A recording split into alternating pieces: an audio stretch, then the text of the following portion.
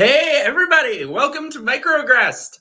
I'm so excited. I'm so happy you're here. So tonight is somebody we've been Twitter friends for like a while now. Yeah, definitely. Good Mr. Frank 6 months, McCormick. maybe. How you doing, dude?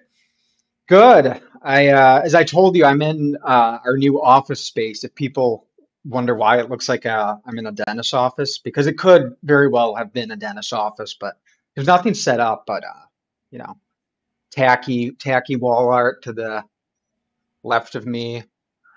Yeah, I'm used to seeing your sort of like ornate house or whatever it is in most of your interviews. I was like, what the hell horrible redecorating did you do? I know. I know. I've got like, a cool kind of color lamp back there, but that's about it. No, it's gonna be great. It'll be a work in progress. I should say for anyone watching this, it finally got me. I had the COVID. So if I'm a little bit brain dead tonight, I'm still like a bit loopy and I didn't shave off my COVID half beard. Was it that bad? Like, were you like pretty sick or? It's weird because it's like simultaneously it sucks and is also not a big deal at all, you know? I like when especially like former colleagues, teachers, like when they get COVID, they like post like I have it, and they're like post pictures of like medicine and like masks and like make the whole theatrics of it. Like, yeah, I need. Oh, they won't say thoughts and prayers. They're like, I need healing energy sent my way. Oh, Like, what? Okay, but that's something we need to talk about is this sort of like therapy language that has just taken over right. every facet of culture that I find insufferable. Real quick before we begin, let me say hi to all our lovers here. Hey, Leah. Hey, Giorgio. Hey, Hope. Hey, Caleb. Yeah, Caleb is already shading me for my. I'm the only Italian who has the body hair of like one of those scary ass cats. That's terrible, but I decided, hey, Tina, we have super chats if anyone feels like contributing to the Mike Getting Out of New York Fund. Oh, yeah, my point, though, in saying that, oh, yeah, so COVID, my point in that was that's sort of one of the annoying things that sticks with you is being brain dead. So if I lose my train of thought or something, I promise I'm not smoking crack. Only a little bit. How are you, Frank, though? What have you been up to lately? I'm good. Just starting this kind of new parent-based organization locally in town. So like we got funded, and we're kind of launching a campaign against our school district, and it's kind of like a testing ground. We've got kind of like the funds to try a lot of different things. Like we just sent out about like 18,000 mailers because the school's performance has been declining for probably about since 2012, and we've been sending out like emails like once or twice a week to a big mailing list to everyone in town. So I've been kind of busy doing that. It's been interesting, and the school district's finally starting to respond. They were kind of like ignoring us at first, and then every home got hit with this mailer. Like those political ones you normally get, but this was on the school district, and all of a sudden they're like freaking out now. We're like, oh, should have responded to us earlier. Shouldn't have canceled. Superintendent like canceled a meeting he had with me like less than 24 hours. We had it scheduled for a month, and he like cancels the night before through his secretary. No word to me, no reschedule. So I'm like, fine. Why was that? Just because you're an inconvenient person? Yeah, I guess he just, decided he had better things to do, or he was making a point. I think he was probably trying to make a point. So then I was like, fine, send out the mailers now. And we like within 4 days sent them all out. Yeah. I love it. Okay, so wait, before we like jump ahead, let's like for people who this may be their first time seeing you, Frank is awesome. You do so much amazing stuff, but sort of let's imagine that this is the part in the movie where we freeze frame and we're like, how did you get here? How did you get here, Frank McCormick? Man, a lot of drugs. Okay, so I'm trying to think how to start it. I guess the analogy I used to be like, what did you do? Like, so tell us what you did. Like, it's kind of, if you think like you're a teacher and you're like, you kind of ask yourself, I wonder what would happen if I just started doing the opposite of everything they like asked you to do and everything they expected you to say. And so this is like the summer of 2021, and a lot of people are talking about like critical race theory and what's going on in education.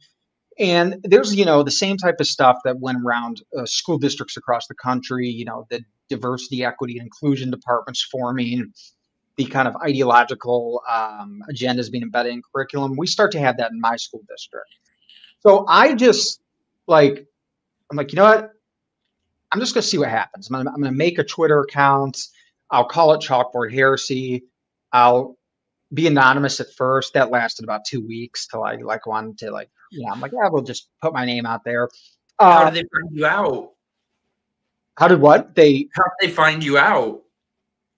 Well, I don't know exactly. I think once my name was attached to it, it was just someone must have stumbled across it.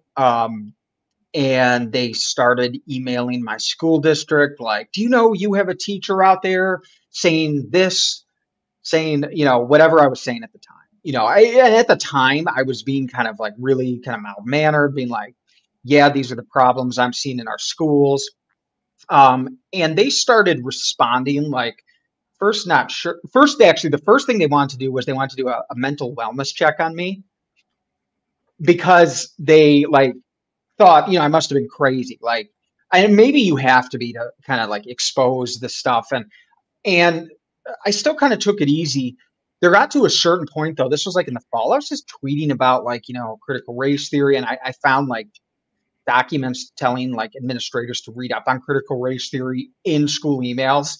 So I was kind of, like, hey, everyone is saying that it's not in school districts, and like here it is in my school district. They're being instructed to like study up on it and read on it. And I realized there was a point, like, I'm like, okay, like I'm going to lose my job. I don't know when, I don't know how, but it's going to happen one way or the other. They'll either fire me outright or they'll go through like the evaluation process. So I realized I had like this kind of narrow window to like expose as much as I could. And then I was kind of like, I might have fun with it too. And just like, again, like I said, do the opposite of everything that they would expect you to do. And it created a lot of chaos because they just had no idea how to respond. They would issue a statement on like Columbus Day, and I'd like post on Twitter, like, hey, my district said this. I think Columbus Day is great. We should celebrate it. And like, and they I was going to say, what were like sort of the specific things that they had problems with? Was it really just those things like, because that was sort of for me with my sort of journey away from the left was all of those ridiculous little things that pile up. First, it's just the pronouns, then it's this, and then those little things become big things. It's funny because it was always very nebulous and they could never really point like, and I think that was strategic on their part. They didn't want to get like some type of legal battle where they were picking, but it was always like insinuations, like he's posting white supremacist, ideas, he's racist, he's transphobic. And I'd be like, what specifically do you have a problem with? And they could never tell me. Never. No one could ever say. So it was just kind of like these insinuations, and that's all it takes. It takes just like some accusations and like throwing it out there, and then people are just kind of like, oh, they're repeating it.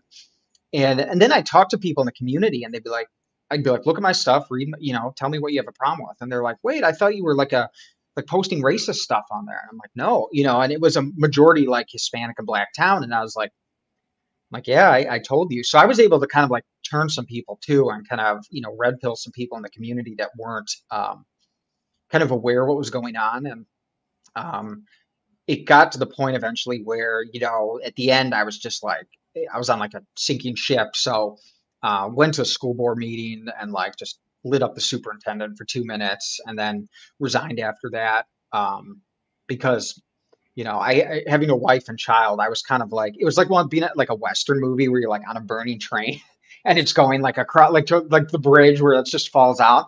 And I was like, yeah, I got to jump at some point because I got a wife and kid, and was able to like get some contract work and do some of that temporarily. But so were you like really a teacher then, or had you been teaching for a long time? No, I've been teaching for about 10 or 11 years. So yeah, I think it was a lot. Like it had built up over a decade of being quiet, of playing the game, and you kind of like, or at least for me, I reached a point where I just couldn't do it anymore, and it was like a pressure valve. I just snapped, and I was talking about that with Paul Rossi recently, who kind of did the same thing, exposed. And I think, for those of us that do it, there's always that similar description. People feel like I did it until I couldn't do it anymore, and it was just like, just popped. So what would you say that it was sort of the situation changed, they changed, you changed? Like, have you sort of always had the same beliefs, or did you come from the left side of things?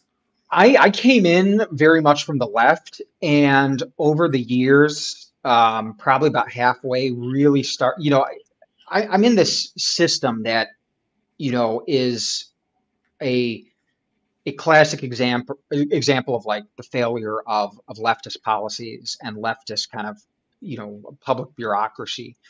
And so going into teaching, having these kind of romantic fantasies about like what public service was and what like a school could be, and just seeing like You're expecting Dead Poet Society. Yeah, exactly. And I mean, it was just failure after failure after failure, incompetence. I mean, it was just so ingrained in the system. And then, I reached kind of like a low point. Like, it becomes about survival. People are like, well, just hang in there for another 30 years and then you'll get your retirement. And like, yeah, the retirement package was awesome. It was, it's probably worth like $6 million when you get to like 55 years old. Yep. I thought teachers did nothing. They do make, well, that's until not really 30 years from now. So it takes you, so you make nothing for 30 years, and then in 30 years you make everything. Yeah, I mean, look, if you I've done a lot of the math. Like, yeah, if you calculate in Illinois the pension value that's at the back end, teachers make more than doctors. If you calculate, if you layer that in, because it ends up being something like it adds like 112,000 a year on top of what they're making. And you have to remember that teachers who, like, even at my school district, which was considered very low paying, you had teachers making like 65, 75K a year. And that was for 9 months of work. It was for 7 hours of like on the clock time a day. And I know teachers always tell you like, oh, we work 13, 14, we work 50 hours a day. I know that's not possible, but we somehow do it. No, they don't. They leave at the same time the kids leave. And, they maybe do a little prep, but it's a lot of dishonesty. And so you get that, like, 9 months, work 9 months out of the year, 7 hours a day. And then only of that 7 hours, only like 2.5 is actually teaching. There's prep, there's lunch, there's a lot of useless meetings, but it's over exaggerated a lot. So when you really calculate in like the amount of work teachers have to do, the time they have off, and that pension plus the benefits. I mean, you don't pay for your health insurance, you don't pay for your life insurance, and it's pretty generous too. Really great health insurance. The biggest negative is actually having to like deal with the system. But if you can find a way to like, be happy and make it work, and some people are. Most people like us could ever do that. They're just, like they just kind of like make peace with it, come in, So wait, were you in Chicago the whole time? So I was in a city called Waukegan. It was about 45 minutes north of Chicago. It's an, what teachers like to call an urban school district, which basically means, a broke Black and Hispanic city. Yeah. It was very classic, kind of like, when you think of like an inner city school, that's what Waukegan High School was. You were the Michelle Pfeiffer.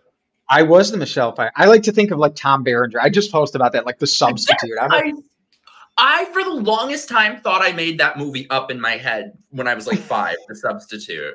Because it's the only movie where he like kills students. He's like ex-special forces, and there's like gangbanger students, and he like strangles them at the end, like, fighting the principal too. The principal's like a drug lord, and they have like a gun battle in the school. Could never be made today. I think when I was a kid, I saw that part of that and part of this movie, the dentist on late night cable one night, and I thought they were the same movie forever. So this whole time I thought it was like an evil teacher who's also an evil dentist. I don't know, it made sense in my head. By the way, parentheses, let me hit up some of our chats. Thank you so much, Sunspot, for the super chat. Teacher here, students really don't like CRT. That is a giant white pill. Have you found that to be true, Frank? I'm hoping. I don't know if it's that. I don't know. I don't know if it's a matter of like or dislike. What I found that the problem is a lot of the ideology that gets kind of transmitted to students, they very readily absorb and incorporate it. It probably does make them unhappier in the long run, but it's very effective. Students, I started noticing a change after like 2016 when the classroom got even more political, and my students would come to me and they'd be like parroting ideas that they had no idea. Like, don't you have white privilege? I'm like, well, what's white privilege mean? They couldn't tell me. Like, well, it means, I actually had a student go, you can like murder someone and get away with it, basically. I'm like, really? Like, that's what white privilege, like, where did you hear this? They're like, well, English class. I'm like, what the hell's going on in English class? It's so funny how these talking points sort of are all encompassing because they are in the classroom, they're in entertainment, they're in the media. Because that just made me think of I apparently love torturing myself, so I was watching the woke Velma show, and that's a talking point that they have in it, that white people, there's a line where she's like, if I were white, I would murder people so I'd get away with it. I'm like, when does that happen? Like, yeah, the most famous example of someone getting away with murder, totally, white like OJ. Right, I know. It's hilarious. They can never, there's never specifics. It's generalities. And I spent, years arguing with teachers about this, and you'd ask for, you could present certain, look, I'll be honest with you. Teachers are not necessarily the brightest of people. I know they're supposed to be, but they're just not. Like, the profession does not attract, as a whole, you get some really smart people, but you get a whole lot of people that are just like, hey, this is a job where I can't get fired. There's actually kind of a low barrier to entry. And that barrier to entry is not so much grade based, or like, it's more like, can you go through these like, loops and, regulations and state tests to become a teacher. You can be a C college student if you just have the patience to go through it all. You can do it. So, I'm sorry, but I was not very impressed with like my profession as a whole when I was teaching. And I wasn't impressed with these people when I was in school. Right. I don't like people, it's become kind of the conservatives become afraid now to like, they're like, I'm not anti-teacher. I don't want to, badmouth teachers or say this, but like, I kind of feel like I can, as a teacher, validate some of that and be like, some of the worst incompetence, some of the most terrible things happening in the profession came from teachers and administrators. They're like teachers who couldn't teach, who ascend to public bureaucracy. So they're even worse in my opinion. But I've worked a lot of different jobs. I've never seen some of the things that I've seen out of employees as I have from teachers. It's just crazy. Look at like Chicago, like the sex abuse stuff that was going on there. 700 cases of like sexual abuse in 1 year from Chicago public schools. That's, it's a big school district, but I think it's sort of a combination of wherever you have authority, the meeting of authority figures, which people worship, and these sort of different professions that are deified, like teachers or church, all the sex abuse that's happened there, people are willing to go along with anything. And so it gets covered up, and a lot of people have no problem with that. Yeah. And it is one of those, like, there's a joke like, oh, teachers can't get fired, but it is really, really, really hard to get fired as a teacher. The easiest way to get fired as a teacher is to start being like either openly conservative or, contradicts kind of like the ideological narrative. But outside of that, the stuff you can do, we had teachers that just like didn't teach. Like, they just didn't teach. They just came into class, hung out, brought donuts for the students. Or now they just make it their own personal therapy session, apparently. Yeah, and I think Little there's a reason for that. bit. Yeah, it's because it gives Oh, them sorry. validation. For people who don't know, I meant to ask, what grade were you? High school? Yeah, I was high school social studies. I'm a history and education major, but they threw I taught Oh, they econ don't and want social that. studies. Yeah, yeah, it They was. don't. They don't want proper history being taught. They don't let, it's funny because a lot of the people behind like the ideological stuff, they're not history majors. They don't understand like the discipline of history or how to teach it properly. They're like political science, or not that there's anything wrong with political science, but you have people that, they were put in charge of teaching history classes or writing history curriculums, and they just, would fill it with whatever they want. English teachers are the worst. They are the worst offenders. People think it's They're social always like studies. these nutty broads too. Right, right. It's like the 45, 50-year-old woman who just got divorced and like went back to teaching, and she's like, it was like that, or like yoga instructor, and she like wants to like relate with these kids, and they always have like inappropriate, like questionable relationships with like some of their junior, like male students. You're like you're a little too comfortable talking to them about certain things, and like the hugs you give them, like it's a stereotype, but like it was English teachers. They were a big problem with and then the therapy stuff. Like, I mean, I had some English teachers. I used to joke before this was even a thing. I was like, what is going on in literature class? I'd ask my students this. They were telling me like, what are you doing? And I'm like, is it like therapy there, or are you actually learning how to read or write? And a lot of it Well, was like therapy. that's what the entire culture is being wrapped around as, this sort of therapy culture, where it's just Yeah, all about, even like the language they use. They're holding space, and it's just, I can't take it. it's drugstore psychology. I mean, that's Yeah. exactly what it is. It's crazy. I remember there was this one English teacher, and I used to joke like, with some of my colleagues. I'm like, so what does her class look like? I mean, it's like the students come in, she asks them like a sad journal prompt because she knows, how these kids grow up. She's gonna like milk them for everything they're worth. Like, tell me about a time an adult disappointed you, and they'll be like, my dad left me when I was 3 years old. And then they'll be like, bring it to like our meeting, and they're like, these kids are opening up to me. It's like, yeah, because you like told them to. And then they kind of like, have to get really involved in their personal lives, and they're going to fix these kids. I mean, it's just gross. It's Um, exploitative. I want to hit up some of the chat for a second, and then I want to talk about the origin of this stuff. But hi, Sarah. Hi. I just wanted to real quick say, one of our beautiful friends of the channel, John. I'm so sorry. He lost his grandfather recently. I'm so sorry, John. I hope you are doing okay, and we love you, and we're all praying for you, and I hope your family's all right. So we're all thinking about you, buddy. Sorry, I just had to say that. I'm sorry. Tina, teachers are paid to indoctrinate as they were indoctrinated for the most part. Well, what I wanted to ask you is, when do you think this sort of started to, because I remember back a million years ago in the Stone Age when I was in high school, you could see it's starting even back then. And I think about some of the things that happened when I was in high school in terms of the indoctrination. And I'm thinking, if that's how it was then, I can't imagine how it must be now. Yeah, My high school, I've in Manhattan, public school, they literally had communism club. I remember we had one homework assignment from the history teacher, by the way, the history teacher who was a gay guy. And they never told us this part. We had a homework assignment, write an essay about why Che Guevara is your hero. And the gay history teacher left out the part where he beheaded gay people.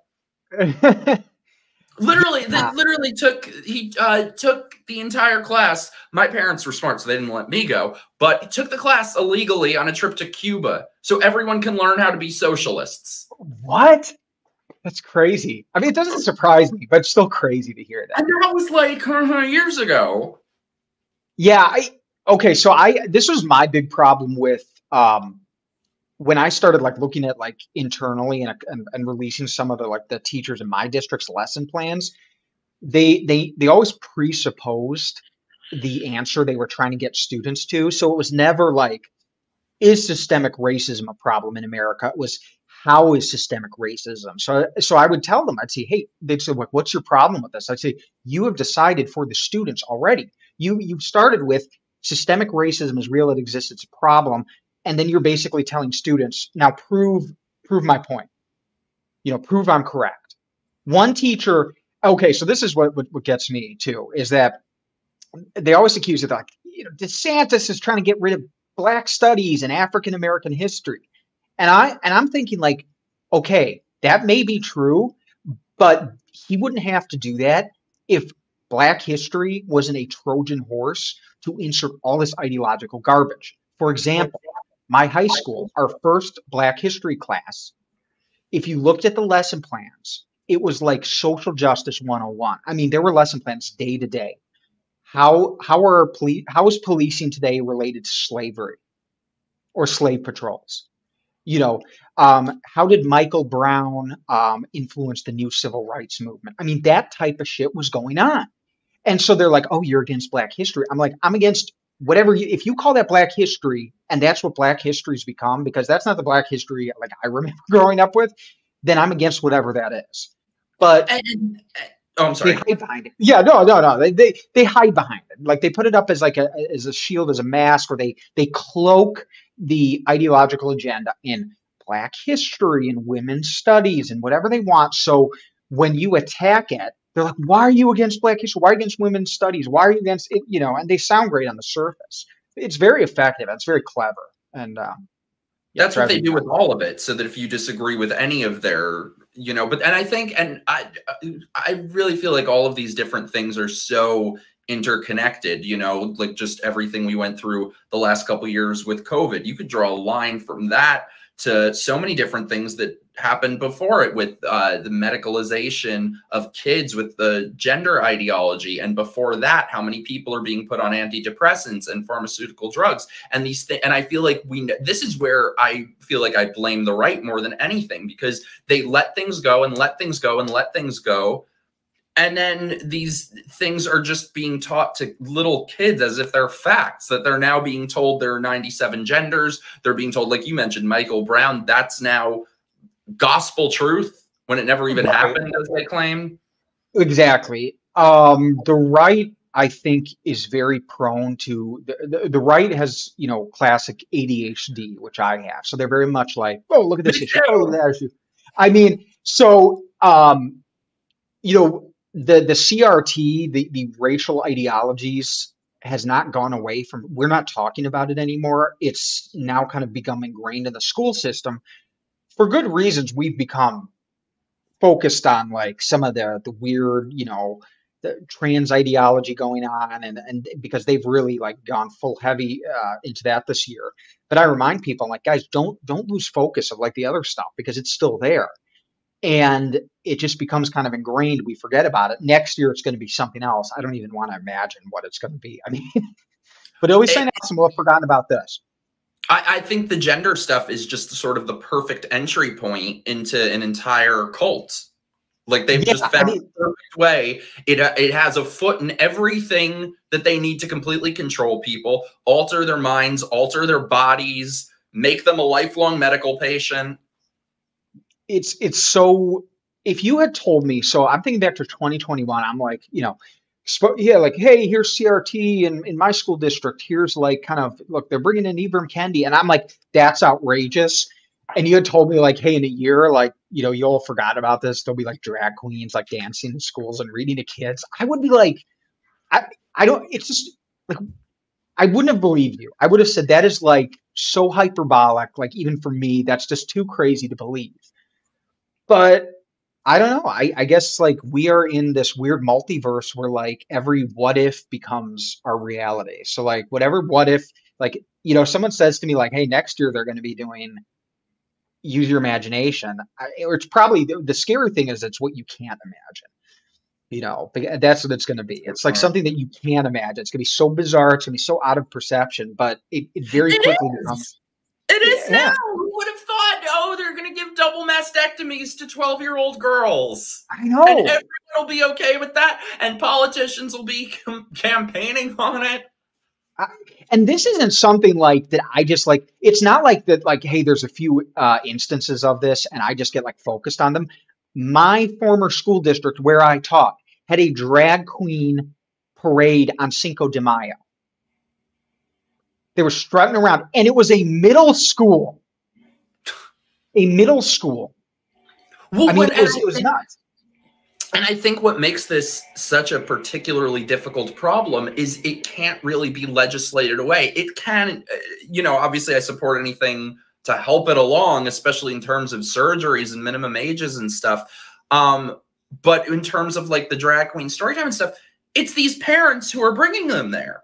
I'm sure you guys all saw this video the other day of this drag queen with his little micro penis hanging out and flopping around, and there's this little kid in the background. Yeah, the kid is the smartest one in the friggin' room, the only one with any common sense, like anyone would be, having the same reaction we all would be. And there's his friggin' nutty broad of a mother behind him. Ooh, yay! How exotic with her stupid fucking luxury beliefs. His mom probably took him home that night and it's like, it was really problematic the way you covered your eyes. Like, we need to process this and work this out.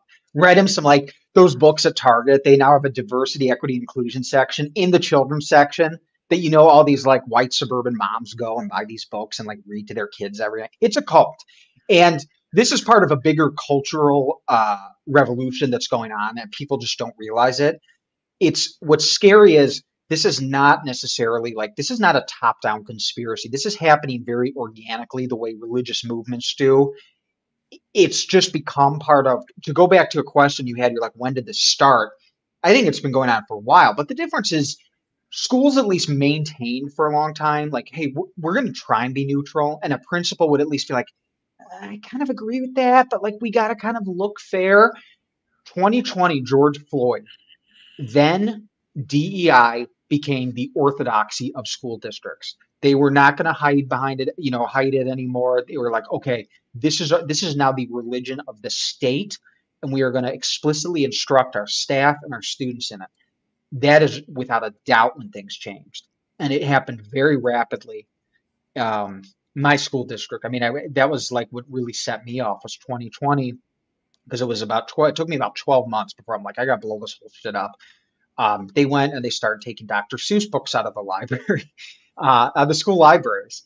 And I sent a letter, like, this is before I'm like, putting my name out or anything. I'm like, hey, just as a teacher here, like, why are you doing this? She's like, to make space for more inclusive books. Make space. Fucking make space. We got to make space to put pornographic blowjob books in there, which is what they did. I mean, they literally made space and put like the worst books imaginable in there. Which, by the way, I love the the excuse for all of this is, oh, we have to teach the kids about gay sex. Yeah, that's really what gay people need more of. Sex. That's the one thing gay people haven't figured out and are just really lacking for having all the sex. Maybe teach them a little less about it. It's so contradictory too to like the gay acceptance movement I grew up with, where it was very much like, hey, like, we got to like let people know that like most gay people are not like, riding around like with like, leather bikinis on, like waving their like tits at kids. And then at some point they were like, someone in that movement was like, hey, you know what? We need to do this, and we need to like do it in front of kids, and we need to like let the public know that that's what we're about. I'm like, what the hell is going on? I've got like gay family members that are like just, outraged about. They're like, I was trying to present myself as like the suit and tie gay person who has a husband, and we're just like living normal lives, and we are, for the most part, except we're gay, and then this shit's going on, and it's like set the gay rights movement back decades. It's setting everyone back, and that's where I think I agree with you that it's happening organically, but I think there also is an inorganic element of it also, that it feels very plotted out, pit every group against every group, because it's pitting black against white, gay against straight, transgender against everyone.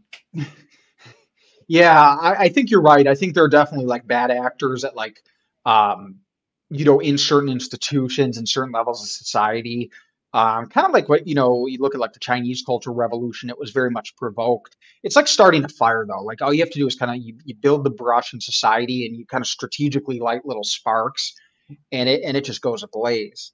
And I don't know what scares me more. Like, I don't know. I used to be like, oh, we're going to go the way of like other societies that embraced, leftism and end up with like, in a few decades, some like totalitarian leftist state. I'm not so sure anymore. I'm kind of like equally worried that we're going to have like a counter blow that's going to take us to like right-wing authoritarianism, fascism. What happened in the Weimar Republic, which someone asked a question about that, because I, spent time studying that in college, which is Yes, where let me bring that up. I was yeah, waiting to let's bring get that up. you. That's a great thing to discuss. I just love saying his name. Send us all your super chats, by the way. Proceeds go to the Mike Getting the Fuck Out of New York Foundation.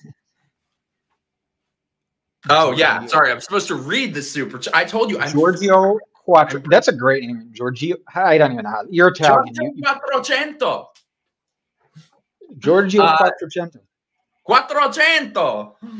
Frank, on Twitter, I recall you said you specialized in, okay, I don't want to butcher German, so you read the German word. Weimar?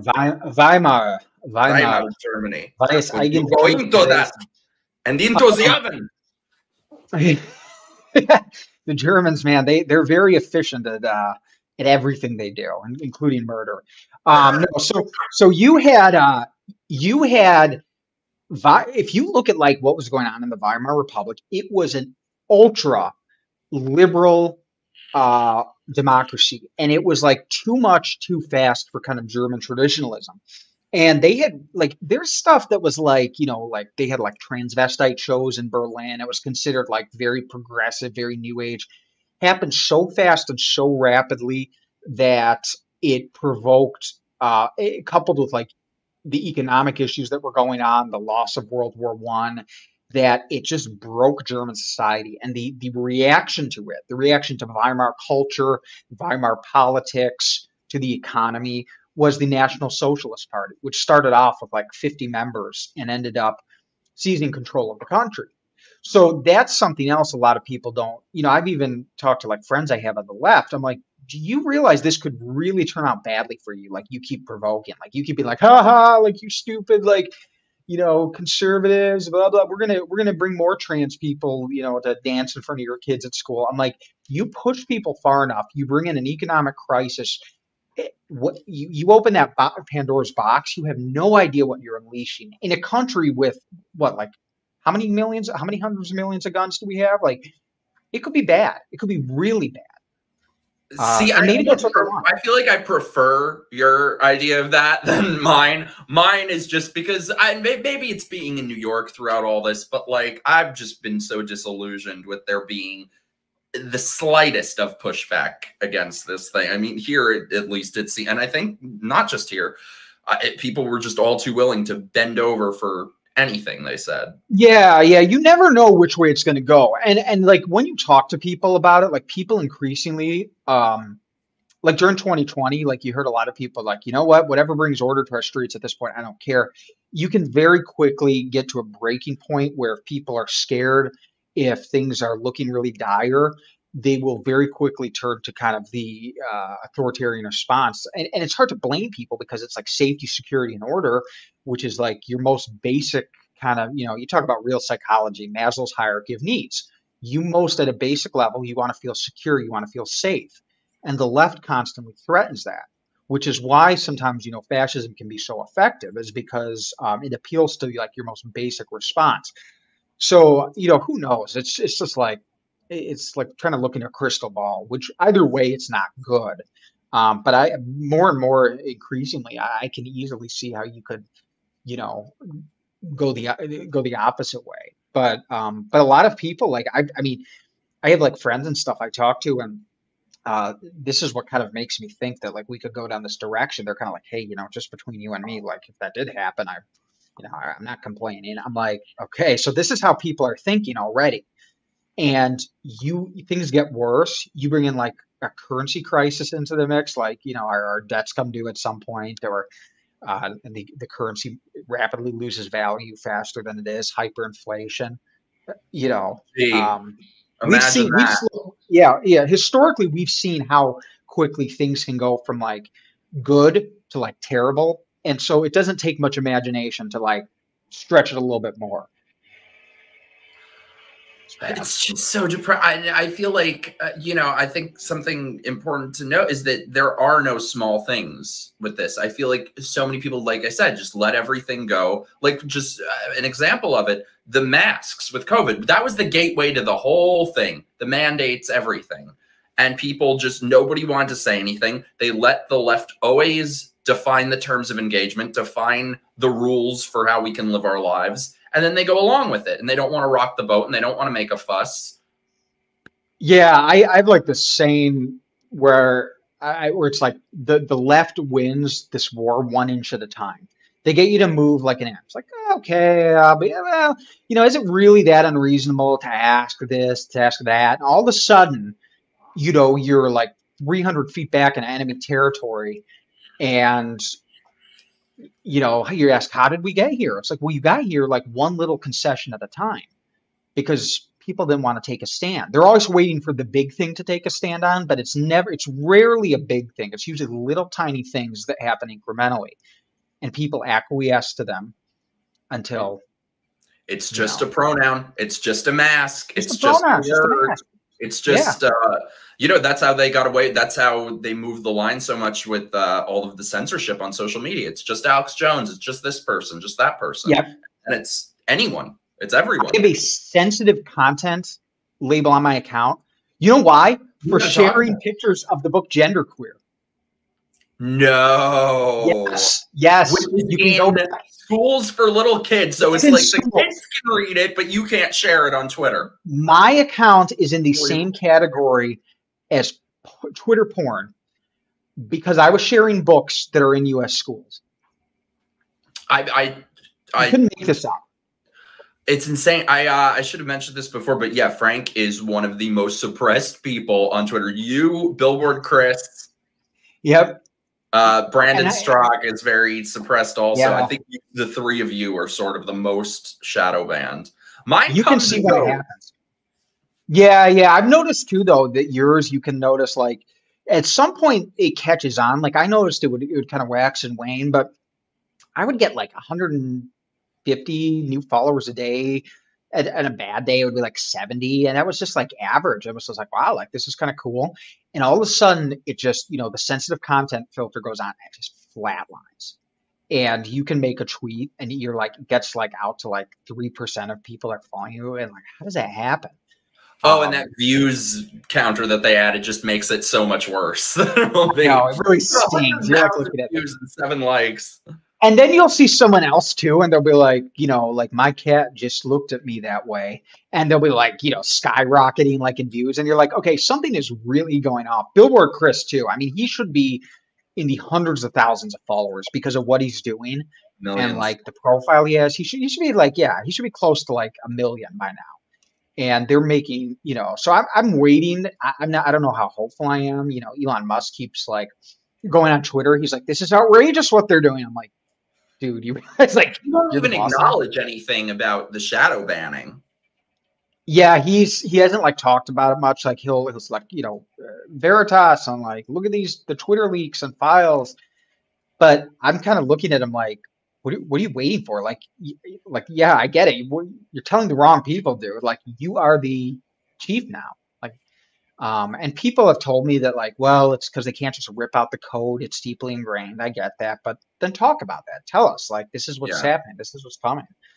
I'm just glad to be on there. So I feel like I have my title as like one of the most banned people. I was banned from there 4 times. And this account I only made like 4 times on one account. And then the last one, they just got me on. So I wasn't on Twitter the whole time that I was like, going to the White House and traveling all in 2020. So I just made this one like maybe a year ago.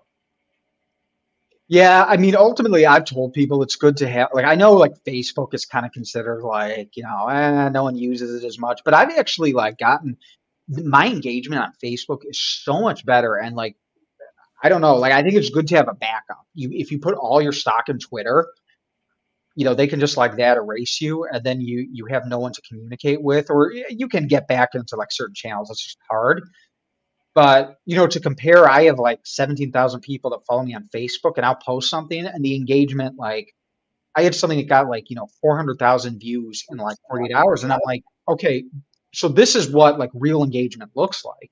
And Twitter does do like I got sometimes the thing. I mean, I'm sorry, Facebook does do censorship, but they're actually more transparent about it. Like they'll be like, we have put this restriction on your account for 30 days and you're going to get decreased visibility. They'll tell you about it. Twitter won't. And that to me at least is something like I'm like, okay, at least Facebook is being like somewhat transparent about it. Whereas with Twitter, it's just like they'll lie to you about it. I mean, they'll just you contact. Oh yeah, that's what they banned me for. They just made up reasons. It was like evading a suspension when I never had one, or managing multiple accounts when I never had multiple accounts. So they'll find a reason or they'll make one up. Sure. Facebook hates me though. I got suspended from Facebook for a month for saying the title of the movie Halloween Kills. Those threats of violence. Oh my gosh. I feel like there's certain people they don't like. Did you appeal it? Like, did you get someone to look at it? Yeah, those appeals, they only use that for if they ever run out of toilet paper. But I want to get to our beloved poetry painter, Frank. People seem to have discovered this madness due to COVID and Zoom education. How long has it really been going on? That's a good question. It's probably okay. So like maybe if you had to like talk about like, let's like use like the oven analogy. You got like it's at like low medium heat for like, since 2000 maybe. 2016 Donald Trump goes up to like medium high. They're like really they're like, we have to do something. Our students are the future. We can't let Donald Trump happen again. So we got to be really explicit in like in our political instruction. But districts are still like, we're gonna take a neutral position. He's still the president. We don't want to get too political. Then 2020, it's like, they turned it up to high. They broke the knob off, and they, here we are. And that's going back to what I was saying. What pisses me off is I feel like so many people just allowed that to happen. They did, because no one wanted to be during like that George Floyd moment, like called a racist. Like people like now people are like, yeah, I'll question it. It's like, dude, okay, that's great. Do that in June of 2020, July of 2020. Like go like be the voice of like. I mean, I got like I was just a teacher back then, and I remember I would like say some things on like Facebook. And people were like, I'm like telling your like, boss, they like email I got emails to my school district. Like I want him like gone from the school because he said the rioters were dangerous, and like, I want him fired or I will like blow this up. And at the time, I was like, oh crap, like I'm going to lose my job. Like I'm trying to, like when you lose your job in teaching, it's, other schools are like, how the hell did he get fired from teaching? Like, they won't hire you. So, but then I got to a point where I was like, I can't do this anymore a year later. But it was really risky in 2020. And the problem is when we need people to be risky, they're never willing to take that risks. And they jump on the train like now, but there's going to be something next year, for example. And when we need they're not going to be there. Like I know that right now they say they are, but I guarantee that most of them won't.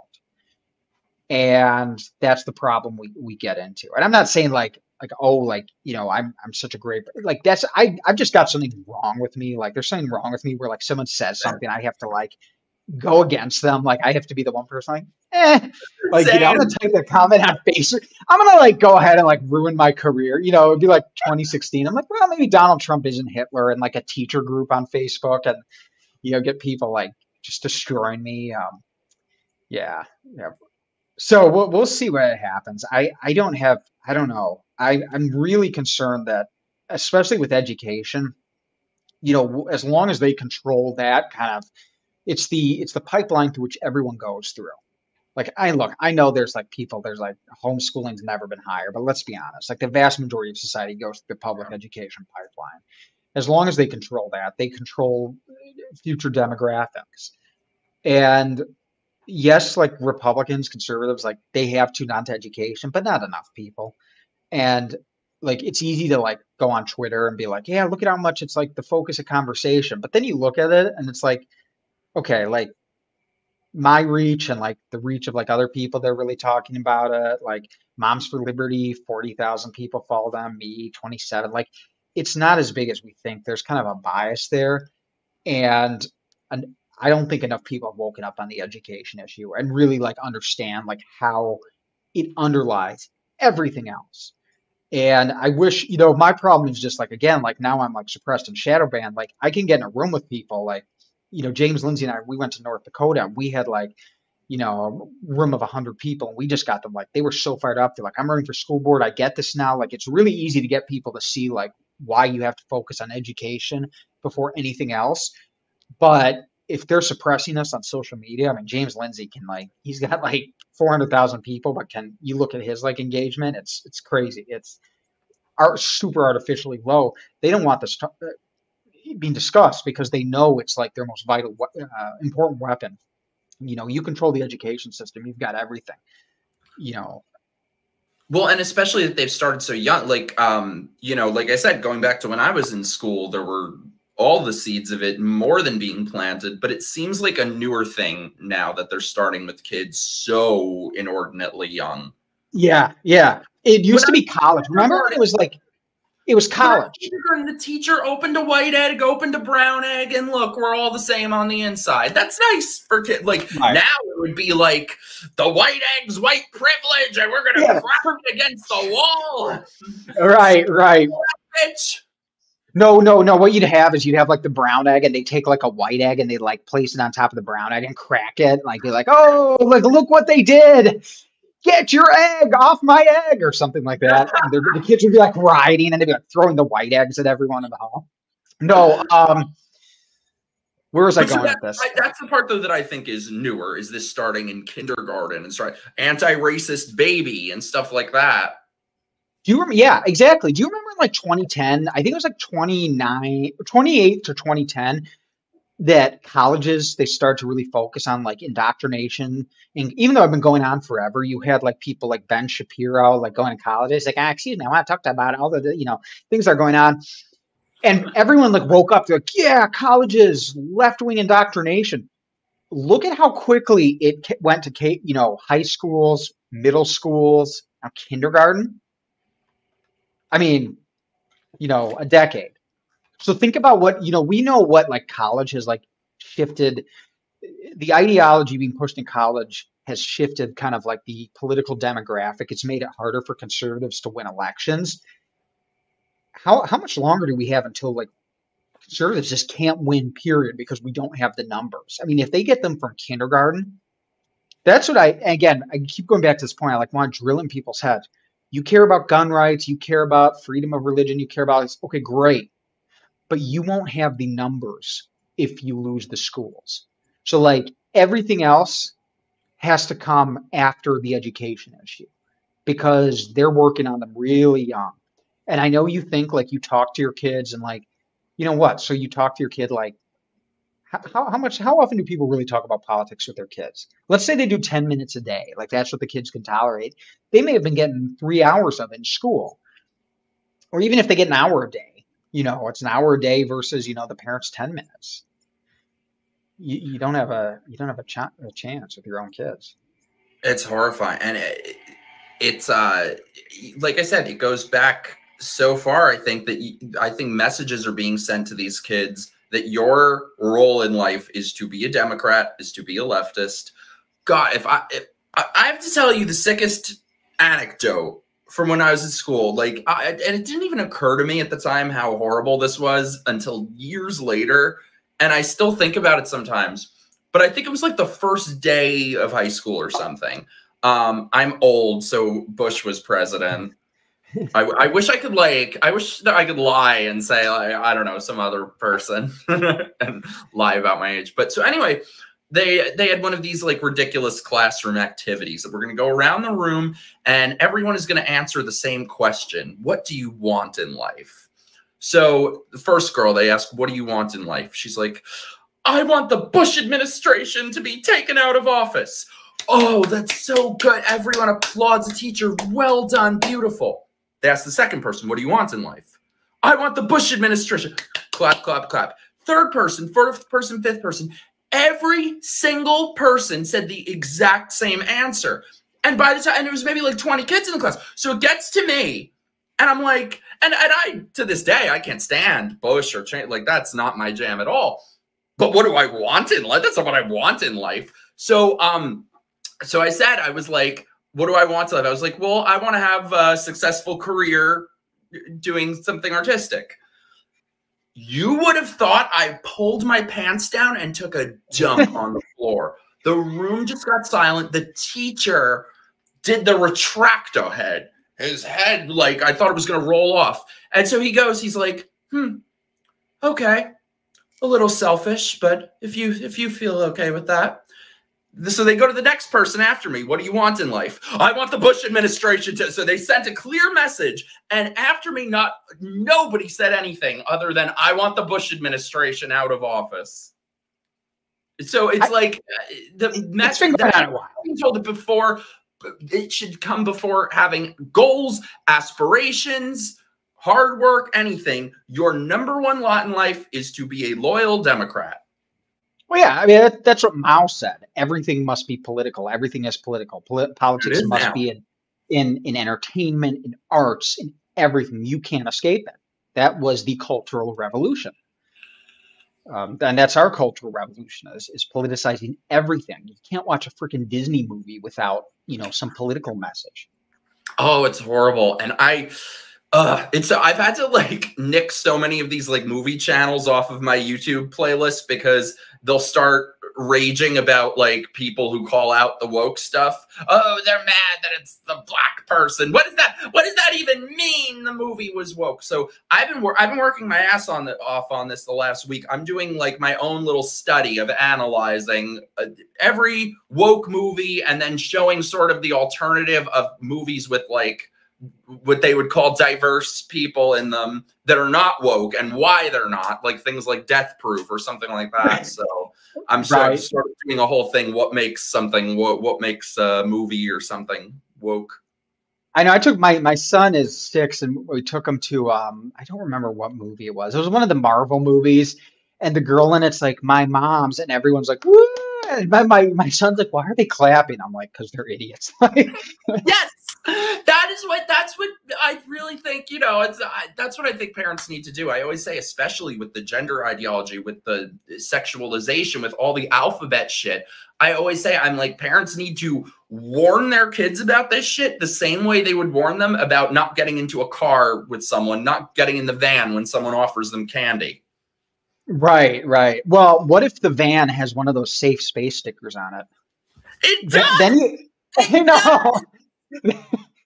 I had this great meme I made, and it's like it's like a stranger danger picture. Yeah, it's a stranger danger picture from like the 80s or something. This guy's like holding out candy, like get in my car, little girl, and I put like a safe space sticker on there. I'm like, hey kid, he's got the sticker. Come back.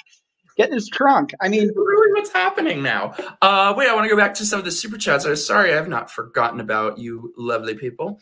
Oh, I just noticed this. Billboard Chris has been targeted by a lot of the feminists. Oh, they are insufferable. I was getting angry messages from the feminists last night over a joke. They're like, I am unfollowing you today. They always announce their departure. It's I know. Not to make it sound like it's only the feminists, even though, a little bit. But I just find it funny, these people. So I made a joke about Gwyneth Paltrow's vagina candle. They were very upset about. She sells it. It's on sale now for $75. It was $100. It's on sale for $75. I said, just save money. Open up a can of tuna fish, light a match. Save money. So people are like, misogynist, sexist.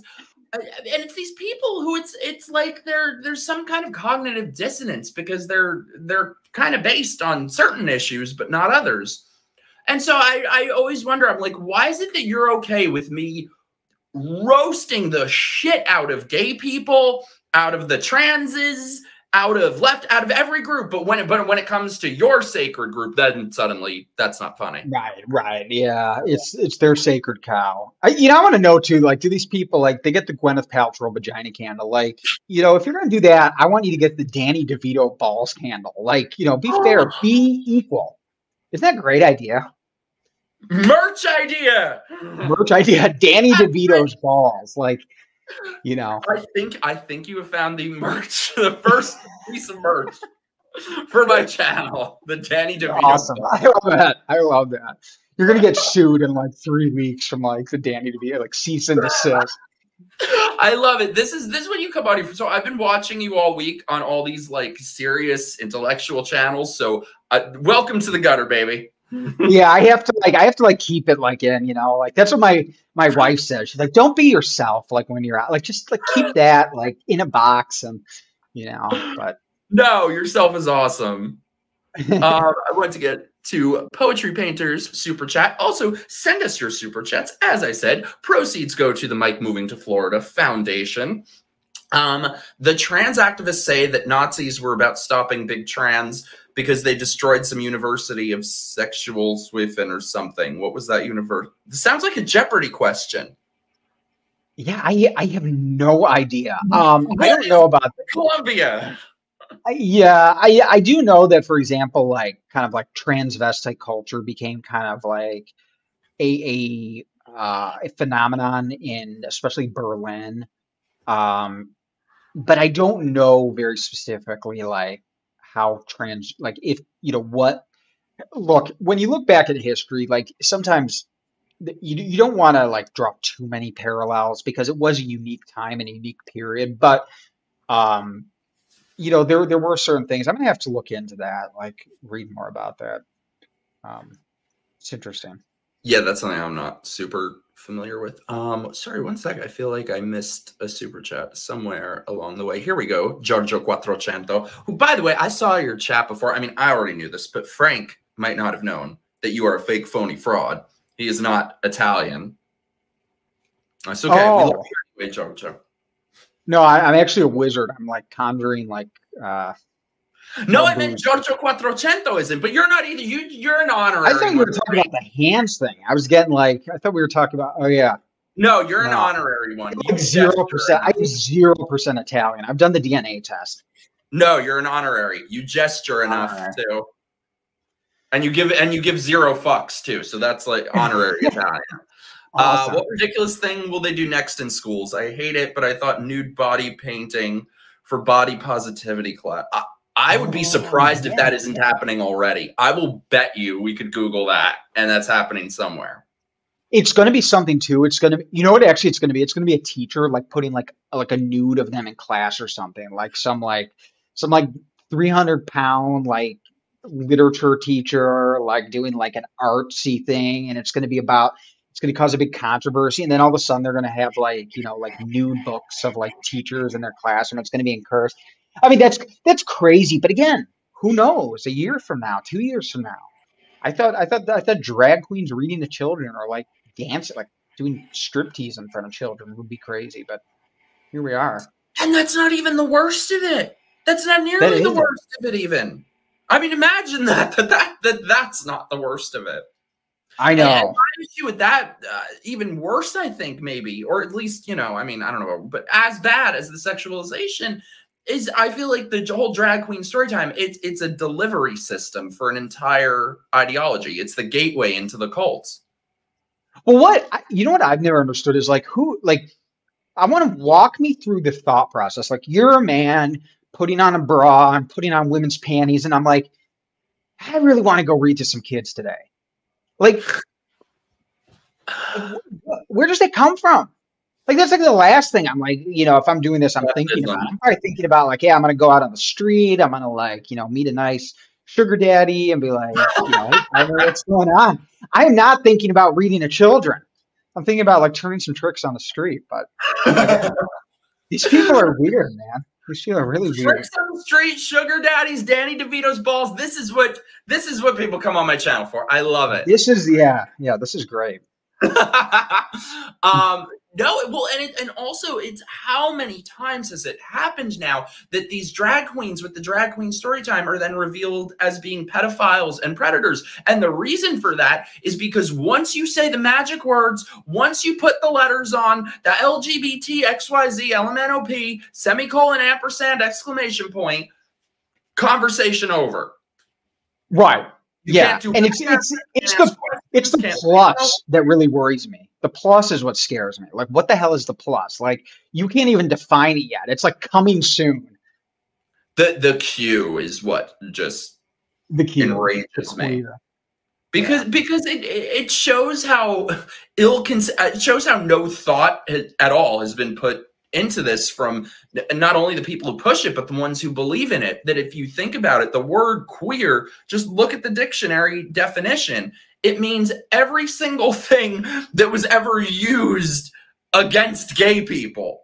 And so these people are so dumb that they got themselves. It wasn't the Westboro Baptist Church who got gay people to go, oh, yes, we're actually mentally disturbed and inferior and abnormal. They did it to themselves.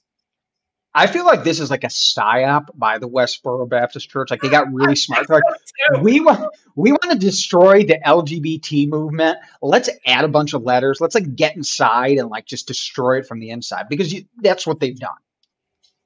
Oh, I'm so over all the alphabet shit. I'm like, I don't ever want to hear another word about any of these people. Especially, I just tortured myself and watched that movie Bros the other night. So, oh God. I can't do it. Video coming soon, y'all. Some heavy drugs for that. Oh, it was. Oh my God, it was horrible. Giorgio asks, "It was the." Would you like to pronounce that, Frank? Let me try. Institute für Sexuelle Wissenschaft. Institute for Sexual Science Wissenschaft. I was fine. Okay, so this is really interesting. I don't know a whole lot about this, but now I want to learn about it. Like, I'm going to go back and look at this. Thank you, Giorgio. That's really Giorgio cool. 400. I got to look into that. Sexual Wissenschaft sounds obscene. Wow. It does. It sounds, look, it sounds very like the Institute for Sexual Science, but like in my head, I'm like imagining like it's just like drag queens, like transvestites, like doing like, burlesque shows for like professors, and there's kids there. I mean, that's probably what it was, But more Hitlery, like Hitlery drag. More Hitlery, right. Speaking of Hitlery, I was watching The Producers the other night. That could never happen now, because I have like a whole segment on that in my whole thing about analyzing woke movies. Like, that is the ultimate non-woke movie. I don't know if you ever saw it. Okay, so, no, I haven't. When was it made? I know there's been like different variations of it, right?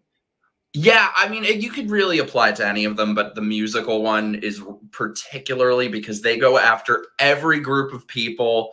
And it's wonderful, and it brings people together. Like, my dad is Jewish. I grew up watching it with my dad. We saw it on Broadway, and we're crying laughing at Springtime for Hitler. And so I feel like that's a good example of how things like that, you joke with people that you're comfortable with. It brings people together. So the fact that we can't say anything, can't joke about anything, I think is very deliberate to separate people. Yeah. No, I know. Humor's a great kind of way to break tension and to bring people together and kind of expose ourselves and our vulnerabilities and make us comfortable talking about them. And that's, I think, why they go after it. Humor is like their kryptonite. It weakens them because it's a mockery of everything. Like, humor mocks them, and they're kind of they're phony religion. It's like, why, you go into a church, like typically humor is not allowed in church because it's like sacrosanct, and, you're not supposed to go up there and tell jokes. It's supposed to be holy and sacrosanct. And it's the same with the woke. Like, humor is not allowed. I got kicked out of Sunday school as a kid for laughing and asking too many questions. You're not supposed to laugh, and you're not supposed to ask too many questions, like the right question. Oh my God, Frank, this is what we have to talk about. So I mentioned this to you earlier. This is what we have to talk about, though. So I knew I could count on you to know about this. Nobody ever knows what I'm talking about. Okay, Except okay, I for know. like anyone that I went to school with who remembers. But I guarantee you guys in the chat, I guarantee you nobody's heard of this. We need to talk about the Day of Silence. Uh-huh. Because speaking of laughing, like I was just picking up like a whole new relevance to it with you saying that, because you're not allowed to laugh at their religions. You're not. What is the Day of Silence? It's the day when the girl with purple hair in your classroom comes to school with duct tape on her mouth. And you're like, what the hell is going on? No. For the gays. It's supposed to, for the gay. It's like a day of, like, you're not supposed to talk because. Which gays are renowned for. Right. Because something about, like, murder or death or violence. Oh, is it murder and death now? They didn't have that talking point yet. No, that was it. It was like, or it was like, like the persecution, the murder of trans activists. Of course, it's all trans now. It was about the gays back then. Back then it was, you're right. Back then it was like suicide. It was like gay suicide and stuff, wasn't it? Or maybe it was suicide, right? But it was like a gay thing. So for you guys who don't know what I'm talking about, you participated, Tina. I thought we would have been friends in school. So for you guys who don't know what we're talking about, the Day of Silence, it's this whole thing about like everyone has to be silent for the whole day. Put tape over their mouths, be totally silent because something having to do with the gays, the silence that they're in the closet, the silent. Every fucking year I was getting in trouble with that goddamn Day of Silence. I would be the first person to start cracking up laughing and talking, and they would get so pissed off. I remember very early in my teaching career, like, being kind of like, left and like trying to be woke. I was like taking it seriously and stuff. And then then a few years into it, everyone was like coming out like during that. They'd be like, half the girls are like, I'm gay. I'm gay. Everyone's like, I'm gay. And I'm like, no, you're not. You want attention and you're chubby. Right. That's basically it.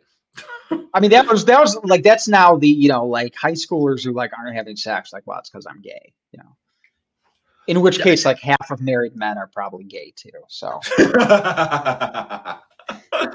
It's so funny though. It's exactly what you just said. You can't they would get so furious when I would be loud. Because like, first of all, there's nothing funnier than silence. There's nothing more uncomfortable than silence. And the entire idea of it is just so ridiculous. But yeah, they would get so pissed off. Silence. Yeah. If you didn't now it's like, a holy day. I mean, you have teachers doing the Day of Silence. I'm not kidding you. Teachers are actually doing the Day of Silence.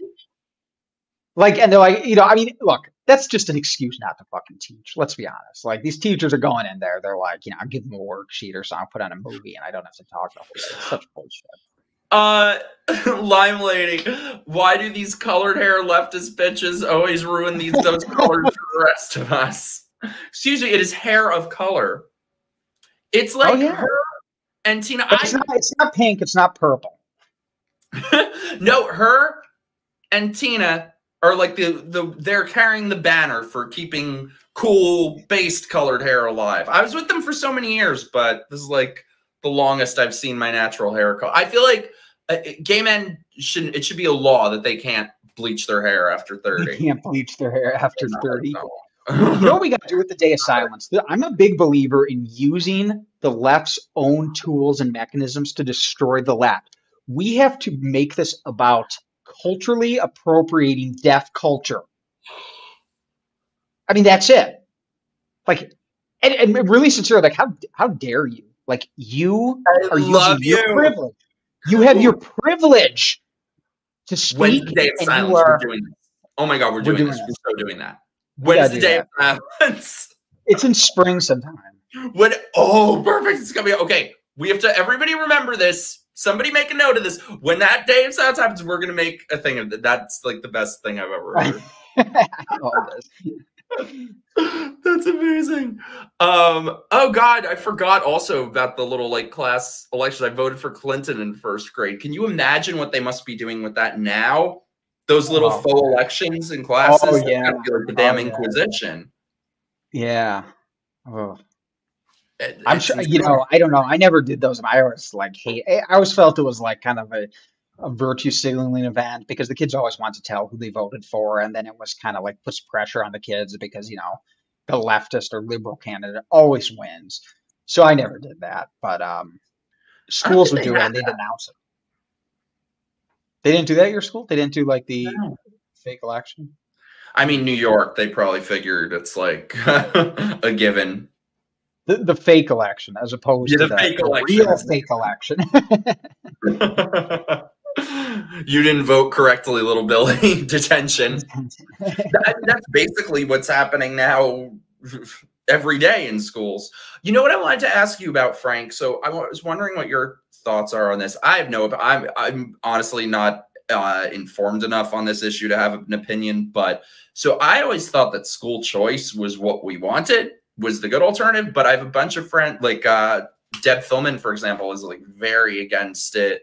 And now I'm hearing that school choice is a bad thing. So where do you stand on that? Look, I think is school choice going to fix everything? Of course not. Is wokeness still going to infiltrate? Of course it is. However, it's the way I look at it is it's a step in a direction that weakens the government monopoly on education. So you've got two things that are dangerous. Like, yes, wokeness is dangerous. Wokeness with like a government monopoly of like an education channel, which everyone goes through, is, in my opinion, a lot more dangerous than school choice with even half the schools are woke and half the schools are not. Because at least you've then got some people not going through the same channels. So if someone were to ask me like, are you going to take a position against, and like, no, because it's better than nothing. If, and I think we have to be like realistic and pragmatic. And I look at this kind of like with, I used to consider myself more libertarian. And one of my issues with libertarians, We all as have much as like, flaws. yeah, there's still like part of them that like I totally get, and it's like it's a part of like it was part of my transformation. That the stage where you like wear a fedora and you're like taxation is theft, but they always made like perfect the enemy of good, Yes. and that's what I kind of worry about with this situation. That we're going to like get so caught up in this, we're gonna like go nowhere, do nothing. We're still gonna have like public education exists the way it is because we were fighting about like the perfect solution. So I think it's better than nothing. And until there's like a really viable pathway that can become mainstream, um, I'm like I'm cool with it. I don't want again like what like Corey DeAngelis is doing. Like people can make certain criticisms because of positions he's taken, but at the end of the day, like he's doing a lot to weaken government schooling, which is where so much of the indoctrination occurs. I'm like, okay, like you know, we have to be politically pragmatic and we have to be politically smart about how we do things because at the end of the day, look, we have to win elections. We have to have policy reforms. Like and there's some degree of like we can, I don't want to say like that any of these people are virtue signaling, but we can make ourselves feel really good by saying things that feel really good to say and like feel ideologically pure and feel like really true to ourselves. But like, what's the outcome? Like, have we affected anything? That's been kind of my evolution, I would say, politically, even as a conservative, has been to like try to be more pragmatic. Like, I want to win elections. Like, I hate continuing to lose and being like, well, I voted for the libertarian candidate, like, which I have in the past, and I'm like, I felt really cool at the time, but like now I'm like, damn it, I just want to win. Like, I just want to do something to weaken these leftist fucks. Yeah, I mean, I think there's no arguing with the fact, I think at this point, that the only way forward for any sort of independent ideas are through the two parties and infiltrate them. The radical left has taken over the entire Democratic Party in a way, I think, for the better. That's what Trump did with the Republican Party, although the old one is still trying to cling on for power.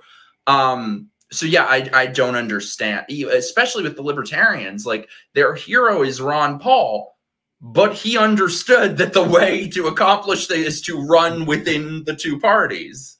So I Exactly. And the Republican Party's always been a big tent party, and our biggest threat is immediate in the near term is like us becoming fractured. And so anytime I see conservatives start to like become fractured and fight over these things, I'm like, guys, like this is how we lose. This is what the left wants, nothing more than this.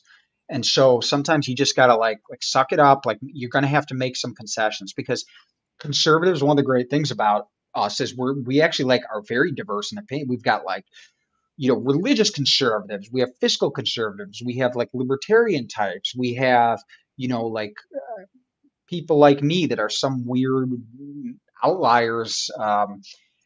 And to keep them on kind of to keep us all kind of together and like on the same goal, we have to identify like what's really important and like, go along with it. And look, like with Donald Trump, like the religious right had to do that too. The guy's been divorced a few times. He's not, they're kind of like, okay, but like, I'm going to have to make some concessions. And so we all have to make those concessions if we're going to win. That's very well said. Yeah, that's one thing that's been driving me crazy lately is that I feel like at a certain point over the last year or two, so many of them just all started going after each other. Like, for example, this thing that's this big story now with Steven Crowder and the Daily Wire. I'm like, I don't care. I don't give a shit about any of this. You people like, right. It's just so stupid. It's like, and I've seen things sort of coming out of a bunch of different people of like, it feels like some of them don't understand that the way to win coalition is a beautiful word, and that's what we need to be. Not everybody has to be traditional conservative. Not everyone has to be like us. Not, but we need to come together for what matters: our constitutional rights, our liberties, or there's going to be none left. Exactly. And I think too, being whether you're kind of like a conservative micro influencer or you're like a big mega conservative influencer, you can't, like, you have to keep your eye on like what's important. Like you're not like, don't let your ego get in there. And that's what this Crowder and Shapiro thing has become. It's like it's a big just ego match now. It's totally nothing to do with conservatism, nothing to do with our future. It's about two powerful personalities, and like that's another risk, to kind of our collective kind of conservative future is these kind of popularity wars that are undergoing as everyone competes for space. At the end of the day, like, Crowder losing and Ben Shapiro winning, or Ben Shapiro losing and Crowder winning, it's a loss either way. Like we need both of them to win. And again, I don't know who's to blame and who's, like you said, I don't care. I'm like, both of you guys, like come on, like. Well, and I feel like the underlying argument that at the essence of it is, should they work? Should they try to create a new sort of system online or work within the existing one? The answer is yes. All of it. Do all of it. It's all needed. It's all necessary. I feel like we kind of basically need to be like the super friends. We all have different skills. We all have different strengths. We all do different things. But I think that's what's needed because it is already such an incredibly uphill battle if you consider the power that the left has in every single entity and every single institution in this country. It's already such an uphill battle that we just don't have time for this shit, which is why it drives me crazy. Yeah, there's definitely like, some like gatekeeping. They want to keep certain people like influential in the kind of conservative influencer establishment. I mean, I've had this like where, there have been events and like people I know like have been involved with them and stuff. And they'll be like, we're going to bring someone on to talk about what's going on in public schools. And they're like, Professor Emeritus, like of educational policy, Dr. Hubert, like Zimmerstein. And he's like, I will talk about. Yeah, and I'm like, I like Paul Rossi. I mean, Paul was a private school, whatever, but like Tony Kinnett and myself, we're like, okay, I guess we'll watch from the audience. Like, it's just like one of those things where like we need to get people in the right positions, but there is some like gatekeeping. They want to like they've got their little popularity clubs and they've got their influencer clubs and there's money in it. Like we got to be on, this thing with Daily Wire versus Crowder. It was about money, but it's it's doing a lot of damage when these fights happen, and when we also don't like to a degree put our egos aside and like bring other people into this. Like I can't tell you how many other teachers I've tried to like, hey guys, here's this teacher, like put him in this. I've never thought like, oh, this person's going to be like a threat to my like position as the teacher who took this stance. Like I'm just like, look, we need more teachers out there just countering the narrative. Yes. And because you win the popularity battle for how long until we're all in FEMA camps and they're making us watch this, and it's like right before our execution. Like we're gonna have to defend everything we've ever said. Like, oh, and I'm fucked. yeah, I know. We're totally screwed. We were the smart guys that decided to put it all online and record it. You were the smart guy. I don't know what I was. I was like the weird one. I was trying to find. This is our beloved friend Saskilin asked this before that I wanted to come back to it. Question: when did history civics classes get eclipsed by social studies? And why? I think you saw in the 1960s, when there was kind of a radical shift in American culture, you started to see following that, a lot of radicals started to move into education and start to, I mean, look at like Howard Zinn, his People's History of the United States. By the way, that was my history textbook. That was right, exactly. So the left started realizing like we need to start winning the wars of the future by starting with the minds of the young. And so let's get involved in their educational processes. And you have like look at Bill Ayers. He's a terrorist. He was at the Weather Underground. He's like teaching education at University of Illinois Chicago. I mean, they made a decision to go in education for a reason. They're not stupid people. They knew it was a pathway to victory. So I don't know if I can pinpoint exactly, but I think that there's definitely a trend from the 1960s to politicize education so that they could, create a demographic shift for society. I think that's exactly what Evan Dillon hit the nail on the head. They aren't teachers, they're re-education tyrants. Yeah, I mean I'm not going to disagree with a lot of these people. I mean, it's you have kind of a sacred position as like a civil servant, and you have an incredible amount of power. You have 120, 130 kids under you every year, and you are the kind of master authority. They will believe most of what you say as teacher on your subject, and to take that and kind of abuse that power and insert your personal politics is the ultimate like civic perversion. I mean, it's like, what treason is to, the military. It's like the education version of treason, I guess. That's well said. It's so, sometimes people ask me, which is weird that anyone would ask me this. Like, I'm the last fucking person that should be giving anyone advice on like their kids.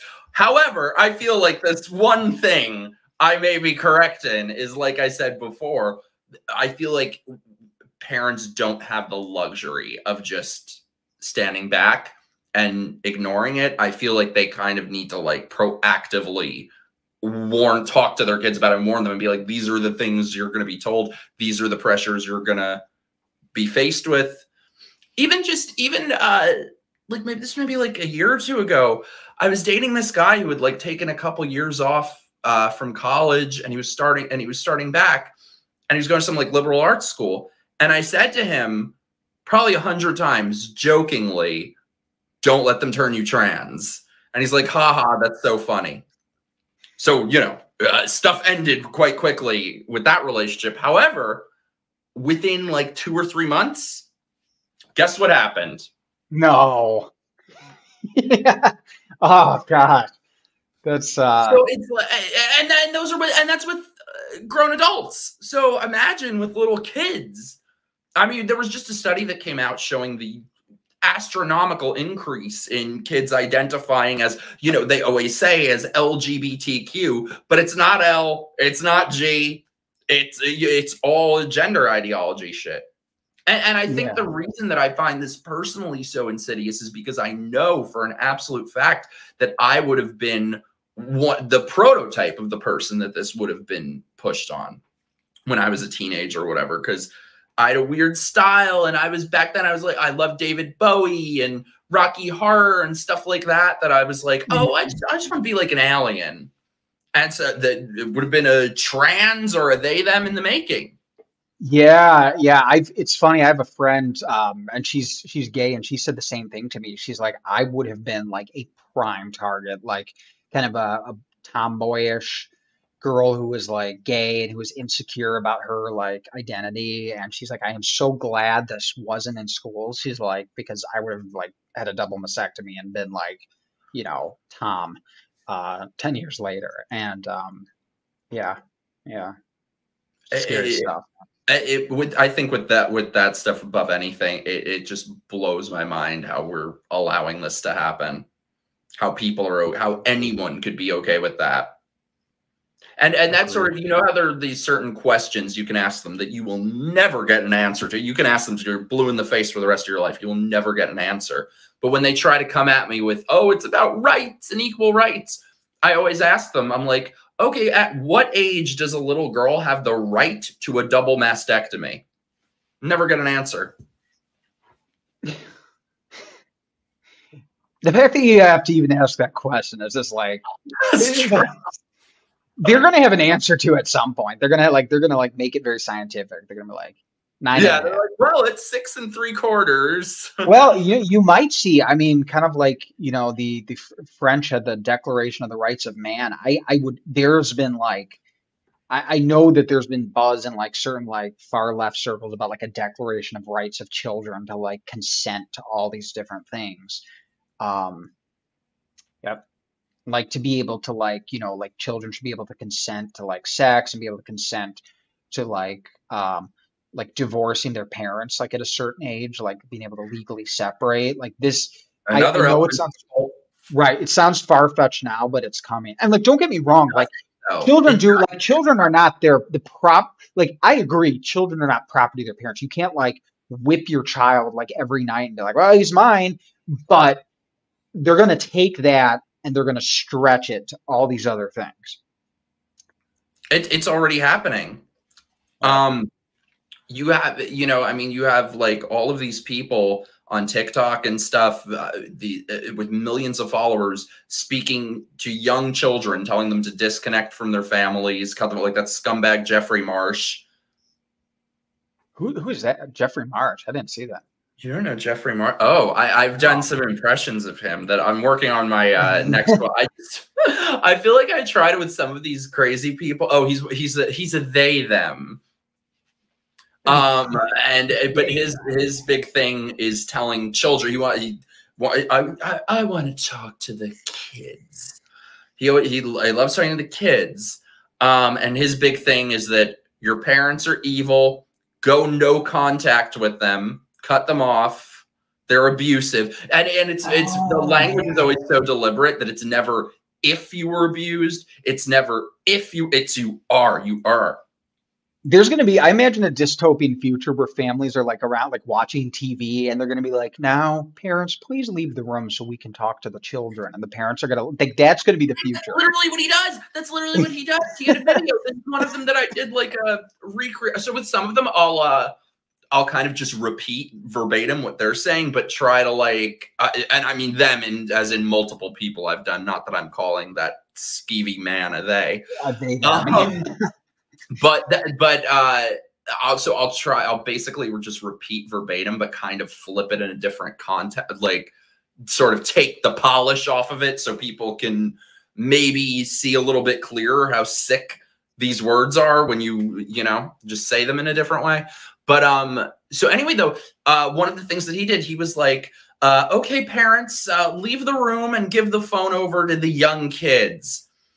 And so I did this video, a recreation of it. And so my dad watched it, and he said to me, he's like, that guy, he's like, nobody actually does that though, right? Like there aren't parents who are like actually doing that. And I was like, oh no, of course not. But I thought about it. So I looked on, I went on TikTok, and you know how you can see like the people who, like the basically quote tweet, whatever it's called on TikTok. Thousands. There were thousands of parents who made videos and, okay, kids, here, watch Aunt Jeffrey with like toddlers. Oh, yeah. I mean, you know, like what's going on in their mind? Like, oh, okay, internet stranger, I'm going to leave the room. Like, you know, I mean, what happened to like stranger danger? Remember like the days of America Online? They're like, you know, Winnie the Pooh. Winnie the Pooh. He knew, that bitch knew what was up. Did you ever see that? Winnie the Pooh singing about not okay touching? No, I didn't. What? I think my parents, I forget if it was a school or my parents, somebody maybe watched it. There was this like video of like, it was called Too Smart for Strangers, where Winnie the Pooh sang a song to Piglet about not getting molested. And like, you know, of course I laughed my ass off at the time, but looking back, I'm like, I think that was a very positive thing. And I don't see that ever being taught to kids nowadays. No, now it's going to be Winnie the Pooh's like going to be like, oh, no matter what fluff you have inside, you can be whatever you want. Like, that's good. Yeah. Oh, it's so sick. It's so sick. The alphabet community now, I'm trying to pronounce the LGBT blah, blah, blah. I think of that classic Sesame Street song. I don't know what that is. Oh my God, I get your point though. That's true, Leah. I'm thinking of like the 1, 2, 3, 4, 5, 6. Is that it? You know when they used to sing the numbers, they go 1, 2, 3, 4, 5, 6, 7, 8, 9, 10, 11, 12. That's how effective Sesame Street is at like brainwashing you. I still remember like so you think about like, I remember those patterns now, like what kind of weird stuff you get on there. I won't let my kid watch Sesame Street. See, not after 1995. He can watch like the 80s ones. I got lucky, I think, that my dad took me to like some work thing with him, and the guy, one of the main people from Sesame Street was there. And I met him, and he had this big, disgusting mole on his face. So I was terrified of watching Sesame Street because of that mole. So I never got brainwashed by Maybe that's why I know what's up now, because I wasn't brainwashed by Sesame Street. There's like a really good, like Sesame Street has this like very narrow band where it's like not too progressive, but it's like just the about like, you know, but then there's like ones like from the early 70s. They're like, hey, here's like a black doctor. Black people can be doctors too. And everyone's like, ooh, wow, progressive. Like, I'm like, yeah, that's cool. I'll let my kid watch that. And then you get to like a certain like time period and it's just, it gets weird. I was going to say this a second ago when you were like, what is that with these? It's always women, of course, that they're the ones handing the phone to the kids to watch Aunt Jeffrey. I think it's basically luxury beliefs. I think that's what it comes down to for these people, that it's a status symbol. It's, ooh, how exotic. Look how progressive we are. Isn't that wonderful? Yeah. No, I agree. To sit at that table, because they were probably fat and dumpy in high school and no one liked them. So now as adults, they want to sit at the right cafeteria table. It's all in-group, out-group mentality. They want to be part of the in-group. And this is the way to do it, to show your submission to all of these ridiculous things.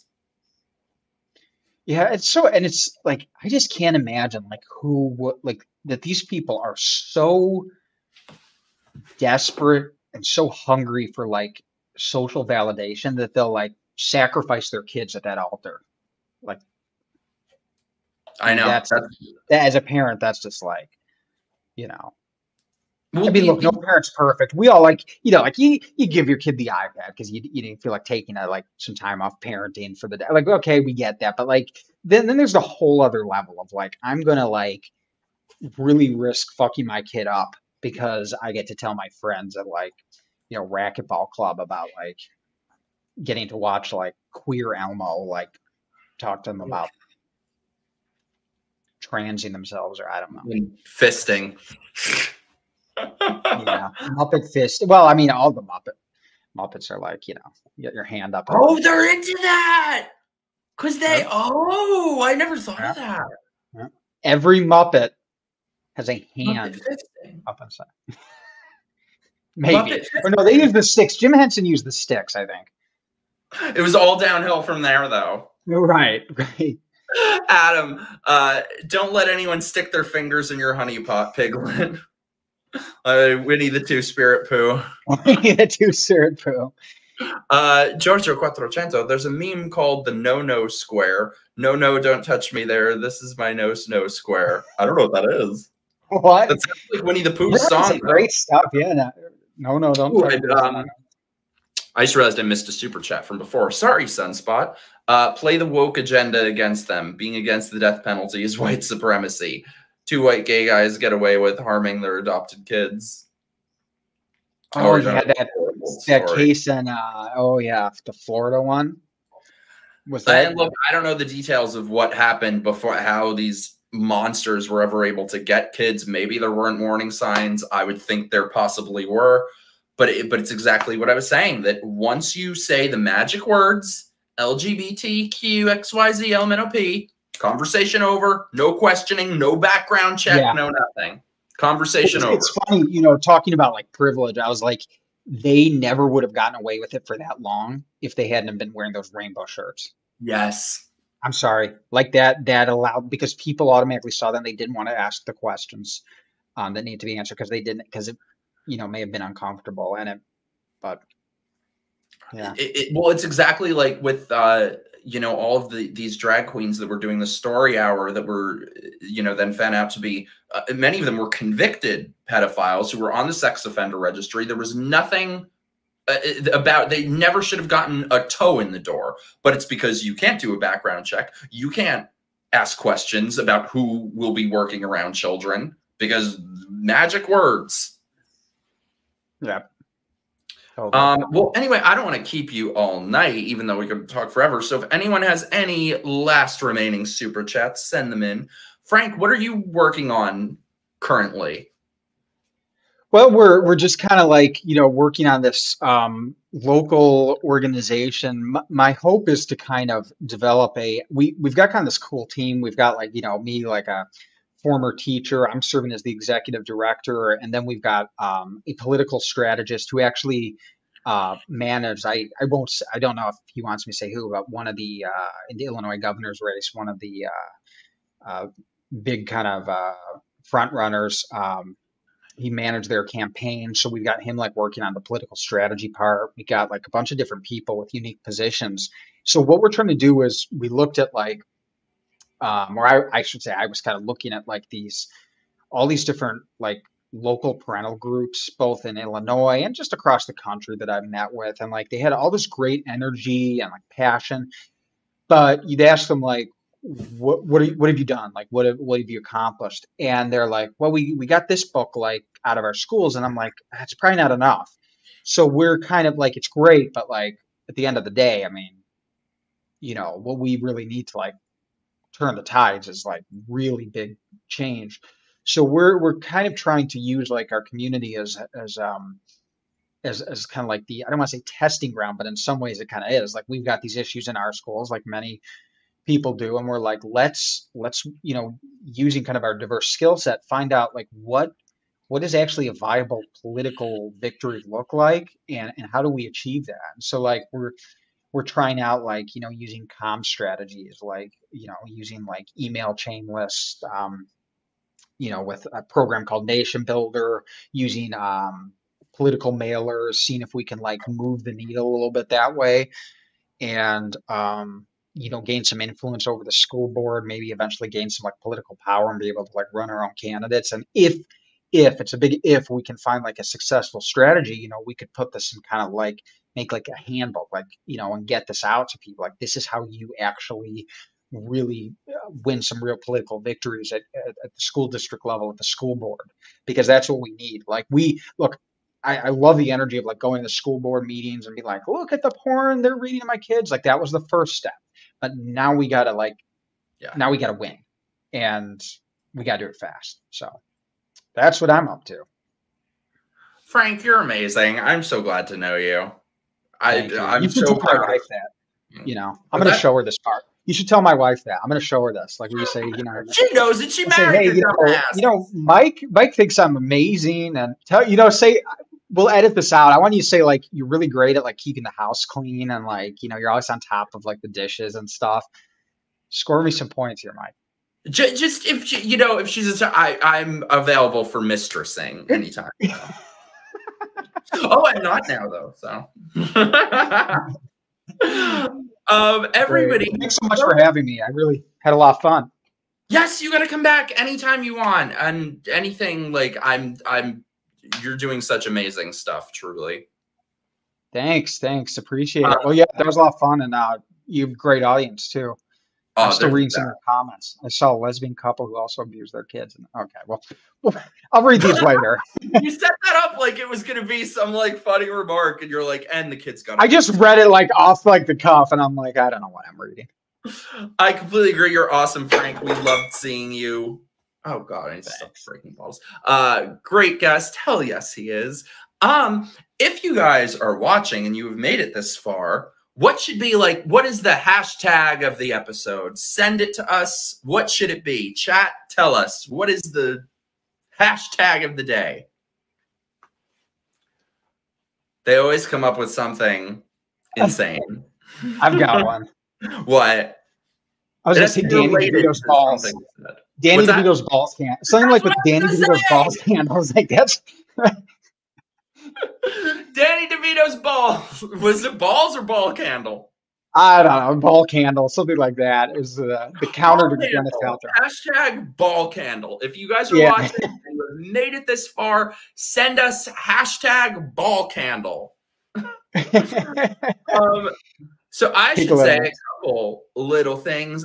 So I'm going to be making a ton more videos. It's my goal it is my 2023 goal, because we were talking about this before, like I've been so inconsistent with making things. So it is my 2023 goal to go full time with making content. So I have a bunch of cool videos coming out, like some funny ones, some serious ones, a bunch of stuff.